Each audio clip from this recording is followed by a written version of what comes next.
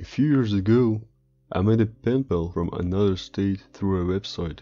We talked a lot with very extensive and specific letters for about a year and some months. She told me about her childhood, her high school experience, and what she was going through at the time. Her family, her house, her city, everything.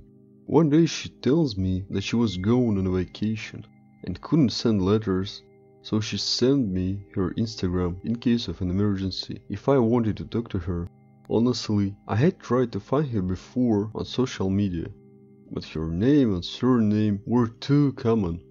We were very close and I didn't like talking to my pen pals on social media.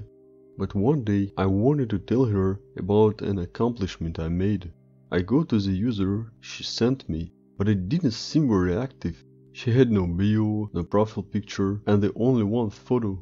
I recognized her face because we sent pictures of each other. I opened the photo and see it was from 2016, and it had so many comments. Weird, she had almost no followers. I thought maybe this isn't her main account anymore, but then I opened the comments. She was dead. Her comments were family members, friends she talked to me about. They were all giving her condolences and saying how much they missed her. I didn't know what to think. Apparently someone had murdered her in early 2017, the year we started writing to each other. Thinking it was a bad joke. How could it be? Maybe she made it all up. I keep on writing letters as if nothing happened. I asked her specifically about 2017 though, if it was a good year or not. She tells me a lot of things what happened that year and that she went out with a creepy guy for a while. I don't write to her anymore after that and haven't received any letters from her. But it still haunts me and I still don't understand what the hell happened there. After everyone told me that I was talking to the murderer, I got very freaked out. That never crossed my mind. I did some research and found out that they had two suspects, her boyfriend and stepmother, and they both went to jail in 2018.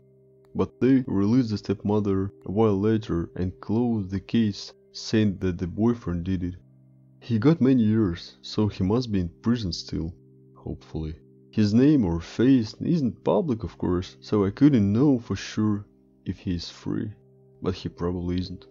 Anyway, someone said it couldn't have been a family member or friend not knowing how to cope, and I think that might be the most logical answer. I really felt like I was talking to her all the time though, but it could be that.